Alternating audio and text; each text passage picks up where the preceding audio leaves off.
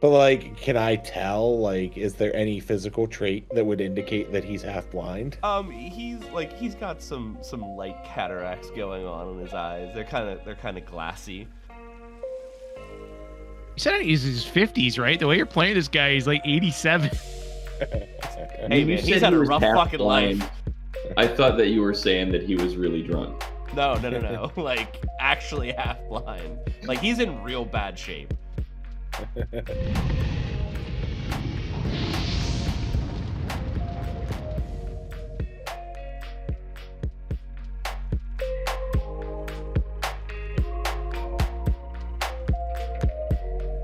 gotta be honest with you, and I'm not being a shithead here. This is my home, but you're not gonna find much in the way of comfort here. It's gonna be Spartan, utilitarian.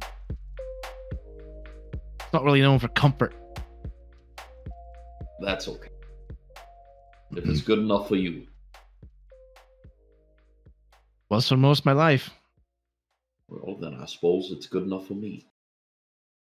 He kind of smirks a little bit, and so as you pull up, pull the carriage into the alleyway alongside the tavern. Can we just like thunk, yeah, pocket it? What do you want to do with Steve and Max then? I mean, is there a place to like tie them up? I mean, kind of. I wouldn't say that it's much like any of the cities that you're familiar with. You could tie them to like one of the posts of the wall, basically, or like a lamppost or something. Can they maybe like? Is there a room outside the tavern where they could just like hang out? Oh yeah, there's so like the alleyway next to the tavern. It would be long enough like for them to like be there, but not that they would go anywhere of their own volition. But it's open. It's not like there's anything that's like covering for them. They're just kind of out there. Right. So I'll look at Roland and go, look, again, we ain't got anything fancy down here to hold animals, no stables or anything like that. But well, I don't doubt that Max would fuck up anybody that tried to get into the packs. You might want to take anything valuable out of them before we stable them for the afternoon. Roland's gonna nod, and he's going to leave Max untethered, and he's gonna like pat him on the head and say, "Okay, stay here. Wait for me to come get you, and if anything happens, holler. I'll come." And then he takes the saddlebags off of the back of the horse and like undoes the straps and throws it over his shoulder. And Max like just kind of puts his head like in the middle of your chest and like brushes you. I'll tie up Steve. Or you said he wasn't gonna go anywhere, right? I mean, they're not gonna actively try to go anywhere. No. Okay, then no one's gonna mess with Steve. Yeah, I won't tie him up, but I'll walk over and like toss him a treat, and if he seems in a friendly mood, I'll give him a little ruffle of feathers. Go ahead and make an alien healing check. Dirty 20. Nice. Good enough. He catches the treat out of the air, and he like sees Max kind of like lovingly interacting with Sir Roland, and he like looks at you, and like he kind of just like puts his head down a little bit as you go to like ruffle his feathers, and he like kind of just stares at you and doesn't know what to do with it. So I haven't found like a spot where he like scritches or anything. With a dirty 20, we can say that you have. He kind of like leans into it a little bit more as you like scratch behind his ear a little bit. Like you see the feathers on like the back of his like neck kind of stand up a little bit more. And then he just like plops himself down. When Roland walks away and Laya is done with Steve, Emmerin's gonna get down next to Steve as well. He's gonna pat him on the head and go, "Now, you stay here and don't go anywhere until I come back for you. I heard that. Smirks a bit to himself, and then heads on in. Orlo, anything in particular you want to do, or are you just gonna head inside them? After Roland says, I heard that, Orlo's like, hey, you know what? I heard that too. I'm so happy for In you, fact. Orlo. Now, seriously, next time you fire that off, We'll make you some earmuffs, and I will give you, or I'll just yell earmuffs, and then you cover your ears. I thought the plan was that you would yell earmuffs. Why not both? How have we not been killed? It's honestly a miracle. I almost have a couple times.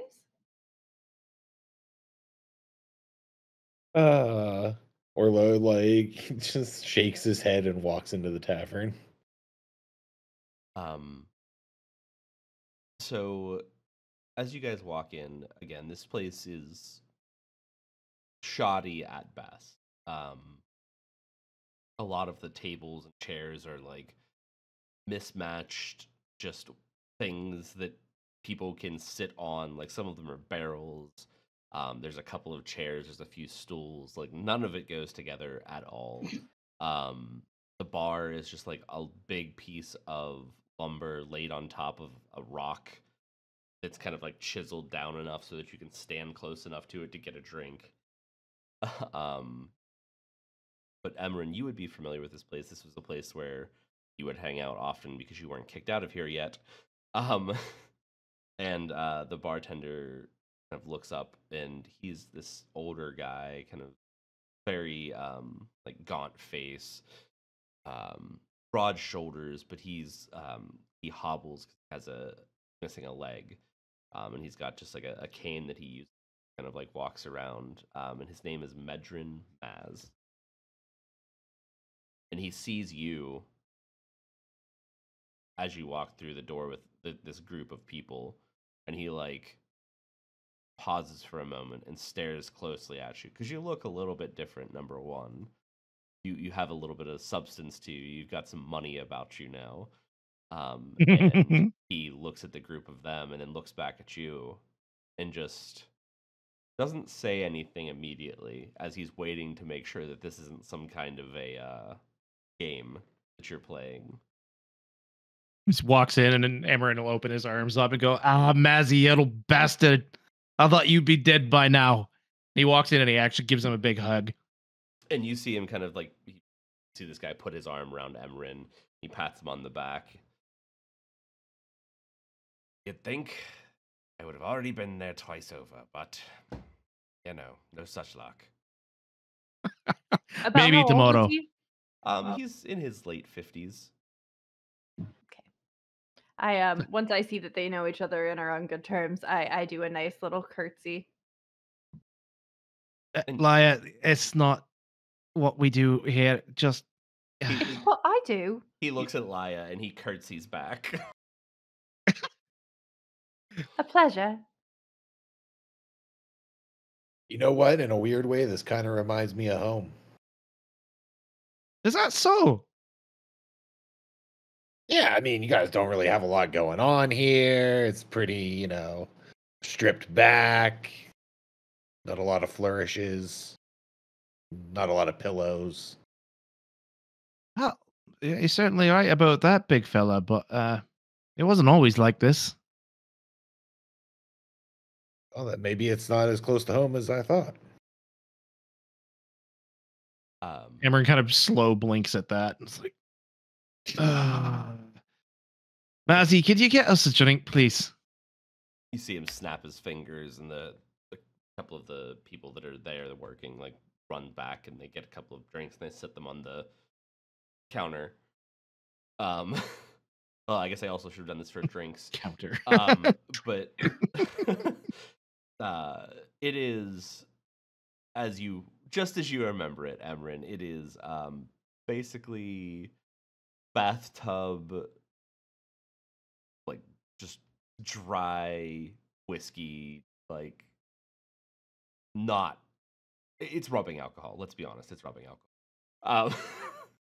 All right. So the best advice I can give you to drink this is, if you have a weak stomach, plug your nose, and instead of drinking it in a mug, like so, make it a shooter.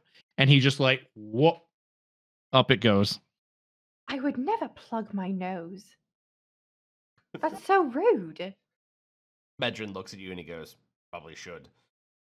I'm gonna take a good swig of it and do my best not to make any kind of face. Go ahead and give me a con saving.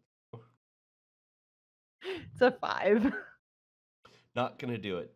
I'm still gonna be like fighting through it and be like, see? Delicious. But like he looks over at Emmerin and just shakes his head and just looks back at you and goes, I believe you. And he's gonna take the little bit that's left in his cup and he's gonna slide it under Laya's nose for the moment. Good, isn't it? Quite. Thank you. I thought for sure you were gonna be like, and then she pukes in his glass. Blech. And then I'll try to take another sip of it as well. Roland's gonna plug his nose and shoot his drink. It's not the worst thing you've ever had, especially traveling through the barracks and being in some of the places you've been, but boy is it also not good. What was the name of the pub again? Sleeping Fiddle. Sleeping Fiddle. Lots of fiddles in these campaigns. And I will when I'm sure that his friend isn't looking, I'm gonna take a sip of some of Zrinka's wine out of my skin. Go ahead and roll stealth or deception. It's a 14 on stealth. Maz is half blind and doesn't care very much, so he doesn't notice at all. He looks over at you, Orlo, and he kind of just like looks you up and down a little bit. You're not from around here. We don't see many of your type. I mean, can I see you said he's half blind? He doesn't. I mean, he's getting older. Does he have But can I tell? Is there any physical trait that would indicate that he's half blind? He's got some light cataracts going on in his eyes. They're kind of glassy. You said he's his 50s, right? The way you're playing this guy, he's like 87. Hey man, he's had a rough fucking life. I thought that you were saying that he was really drunk. No. Like actually half blind. Like he's in real bad shape. Well, I'm glad you can at least still see a little bit. And he like covers his one eye and takes a drink and goes, "Good enough." But no, I am not from around here. You are correct. I always knew this one was a bit of a animal, but I didn't know that. Never mind. And he just turns back around and goes and sits down at the bar. You know what they say about the company you keep, Mazzy? A few moments later, see the same kid kind of walk into the behind you, like where you guys. And it's the same one. Paid Emmerin, and he kind of like opens the door and like sticks his head in and like looks around and sees you, and he makes eye contact with you. So I kind of give him a. And he comes like kind of scurrying in, and like just very shyly kind of stands up next to you, and kind of like looks down at the ground and goes, Do you want do you want me to have him meet you here, or do you want to meet him somewhere else? Did he have a preference? I don't rightfully know. I don't know. apologize. I didn't know who you were at first. I didn't know. Son, it's all right. Don't worry. I'll press another gold into his palm and say, tell Seti I'll meet him at the old hall. We'll do so right away, sir. And he just takes off out the door. Got my other gold.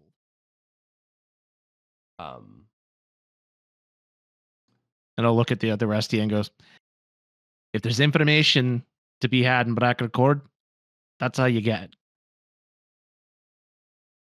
Interesting. They're effectively like the mail, except they're more efficient. So, who are we asking after? Seti's an old pal of mine from when I was in the Thieves Guild. I grew up much like that little fella, running numbers, sending messages, just whatever I could. When I came to Braccar Accord with my uncle, he got me set up there. And yeah, Seti's an old friend from when we were kids. He's gotten pretty high up within the Thieves Guild now. He might have the lay of the land. Is there anybody around here whom we should be looking out for in terms of somebody who may have an old score to settle? Did you see the church? I did. Well, that. And yeah, I'm sure there are some people who are not entirely fond of me. I didn't exactly leave the Thieves Guild on the best of circumstances, let's just say, but Seti will have our back. We'll go see my order tomorrow once I've met with Seti, but I'm just saying to watch your backs. How long have you been gone, roughly, Emmerin? Say the better part of a year. Okay. So you guys finish up your drinks. A little bit of time passes, and you know that it's about the right amount of time for you to start heading over there. And you know it's not very far from here. That's part of why you used to hang out here. It was very convenient for you to get back and forth between the places you needed to be and the places you wanted to be. Before we leave, Roland's going to say, Mr. Mass, may I have a word? Just one, or? It's a turn of phrase. Plethora. Thanks, that means a lot. Perfect. Fantastic. Roland's going to say, I get the feeling we're going to be spending a lot of time around the dancing fiddle in the coming days. And I would appreciate it if you would keep an eye out for us for any people who come by who may not belong or may wish us ill will. And he's going to lay his hand on Maz's shoulder and cast Lesser Restoration to try and cure his blindness. I don't know if that would work for long-term blindness, but the spell description is you touch a creature and can end either one disease or one condition afflicting it. The condition can be blinded, deafened, paralyzed, or poisoned. But go ahead and give me. Just roll me like a basic spell attack for you. Okay. Interesting. Let's see.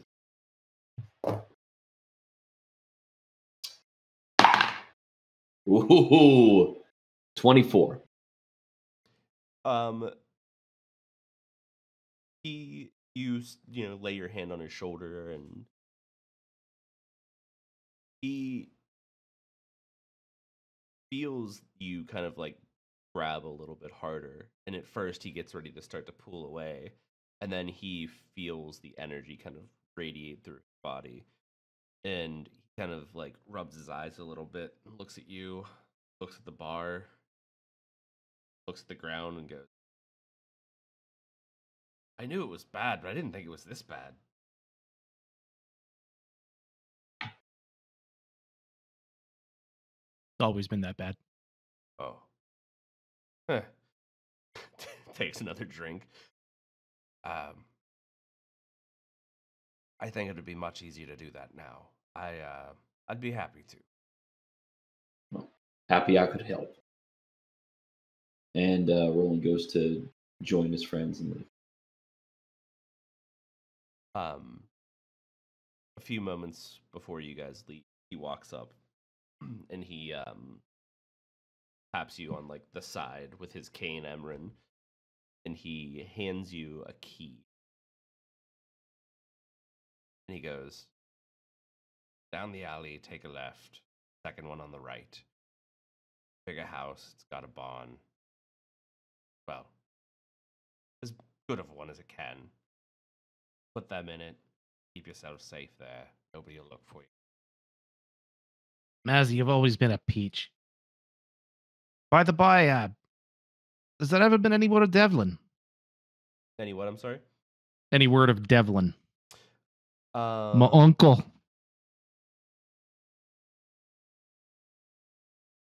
We can leave that with the DM if you want. we've heard some things. Best not to talk. Bad enough.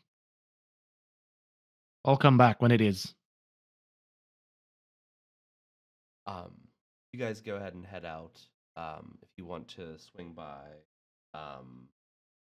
drop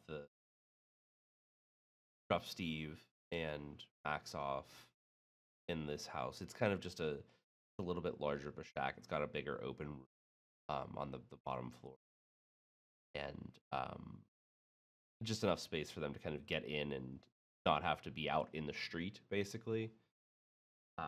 Well, you know, it's kind of still in the street, but it's better than being in the alley. You can, feed them and water them here and can leave for a longer period of time and not have to worry about them as much. You head down your old stomping grounds, Emmerin, which you know very well how to get down a few alleys, making a couple turns, and open an old newer room. And there's just a table, a chair, and a guy sitting at the end of it with his feet propped up. And he kind of has his face towards, looks up at you guys as the hood kind of drapes off of his head.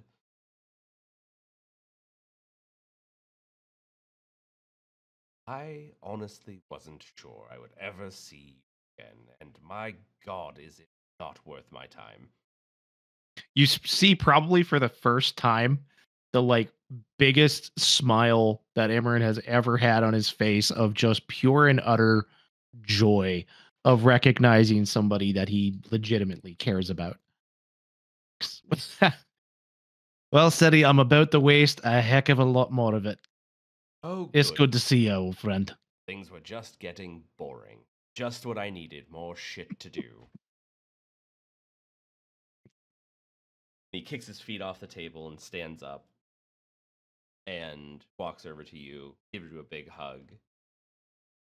Yeah, he returns it pretty enthusiastically. Introduces himself.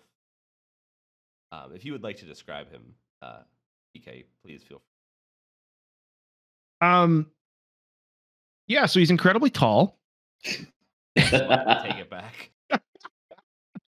No, so he's a human male, shaggy brown hair, these piercing green eyes, but really big spectacles that he keeps on him. Bit scarred up and weather worn, but a sense of intelligence to his eyes when you look at him. You can take it from there, Duck. Sure. Since the last time you saw him, he seems like he's doing a little bit better off for himself. He's in a little bit nicer clothes. Got a little bit nicer boots look good. He looks like he's actually dressing like a person should. That's in his position. And he introduces himself to the group of you guys. Shakes your hands individually. Thaya, he gives you a small bow as he sees you. I curtsy. And he kind of as he does, he looks over at Emmerin and like gives a big smile to Emmerin. And stands up and sits himself back on the table and looks at you guys and goes, "What can I do for you?" And he has this big grin across his face. Emmerin does too. And steady. It is a long story. I don't really know where to start. Maybe with you two. And he goes, "Well, we've got plenty of time." And he reaches over behind him and he pulls out this big bottle and a couple of glasses, lays them on the table. He goes, "Let's talk." And you guys sit there for a little bit of time, kind of go over what you have been talking about and what you guys are going through right now. And as a little bit of time passes, here behind you guys, as you're kind of sitting at the table, the door just snap open behind you and slam against the wall. And you hear it's just this another one of the urchin kids kind of just runs in and goes, We've got a big fucking problem." And that where we end the session. You son of a bitch!